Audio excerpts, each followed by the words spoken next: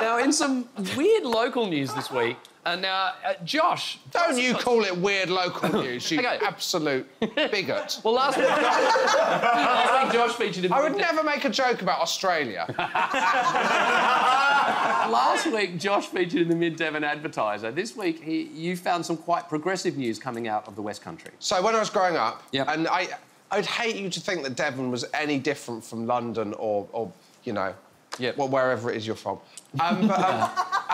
When I was growing up, prime time on ITV every day, there was a show called Gus Honeybun's Magic Birthdays, in which a puppet rabbit would bounce up and down the number of years of the children in the area's birthdays. Right. So it came out this week that allegedly Ian Sterling was using Gus Honeybun's Magic Birthdays to give coded messages to the LGBT community about where underground parties were happening. Wow. Right. Isn't that amazing? It's like a public service. Yeah, so he's using the code...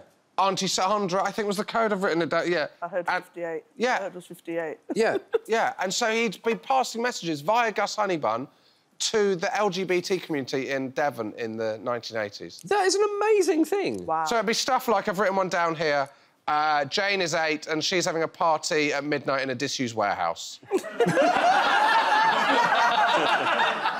And she'd like to say, invite friends and bring Charlie and Mandy. That kind of thing. The question is, what kind of Charlie are they asking you to bring? Judy, how dare you? Well, now, it turns out Gus Honeybun wasn't the only children's star who was giving coded messages. We can cross now to another one. Basil Brush, welcome to the show. Hello, Mr. Adam. Thank you very much. I'm nearly sorted. Blimey, Josh looks big.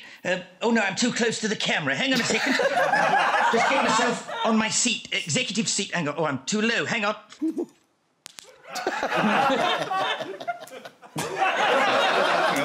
No, I'll get it right. Hang on. Here we go. That's it. I'm sorted. I'm all yours, Mr. Adam. What can I do you for? Is it true you were giving coded messages on the Basil Brush show? Oh, absolutely. We all did it in the 70s, yeah. Whenever I spoke, I used my tail to spell out coded messages, like in Semaphore. Really? Right. Yeah, I mean, for something subtle, I would possibly do a little flutter, like that. Yeah. Right? And if I really wanted to get somebody's attention, you know, like writing capitals in an email to shout, I would do something like that, a little bit more vigorous, and normally put my back out, so I don't do that anymore. And who were the messages for? Well, any foxes at home who might be watching, I used to tell them where the fox hunts were, where they were going to be each week, and in particular, I'd direct them to a safe place to sit it out, like a safe haven type thing. That is very public-spirited of you. Not really. You see, what they didn't know is I was actually sending them right into the paths of the hounds. What? That is appalling, Basil. Yeah, I know. I didn't want the competition. There's only room for one fox on the box in this country. What I had to do. I'm absolutely horrified, Basil. I know. I'm only joking. I used to direct them to the bins at the back of Buckingham Palace for a spot of leftover coronation chicken. Boom, boom. But don't pretend you haven't done it, Mr. Adam. You've kept Jack Carroll at bay for years. That is not true. Oh, yes, it is. They'll have to prize that Paralympic gig out your cold dead hands. All right, that's enough. Would you please thank Basil Brush? No, hang on. Before I go, Mr. Adam, yes, can I just talk about my new show on BBC? Yes, of course you can.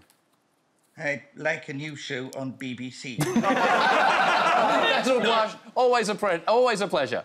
Thank you. Now, listen, before I go, a new segue into the next bit. Yeah. I'm off to my kitchen on my new Segway that I got from eBay. You watch this. Yeah, okay. Walk down laziness.